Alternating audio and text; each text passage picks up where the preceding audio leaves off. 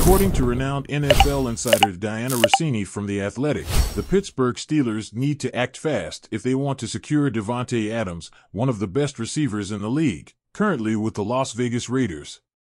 Rossini mentioned on her Scoop City podcast that the Raiders want this transaction completed as soon as possible. This means that the Las Vegas team wants to completely get rid of Adams' contract without keeping any part of the salary.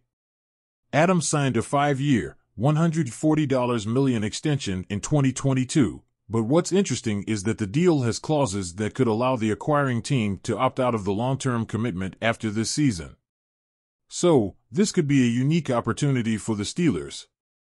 Why is Pittsburgh so interested? Well, the Steelers have been looking for a key piece to pair with George Pickens in the passing game, and Adams would be a perfect fit. Not only that, but the rumors of the Steelers' interest in Adams have been strong for a while now. This could be the move that solidifies the team's offense. Additionally, while teams like the New York Jets and the New Orleans Saints are favorites to land Adams, both are facing issues. The Jets have lost 2 straight games and fired their head coach, while the Saints are on a 3-game losing streak. This leaves the Steelers as an ideal destination for a player of Adams' caliber who could boost the team in the playoff race. What's clear is that if the Steelers want Adams, they'll need to move quickly, as his future could be decided in just days. If this deal goes through, Pittsburgh could have one of the best receiver duos in the NFL.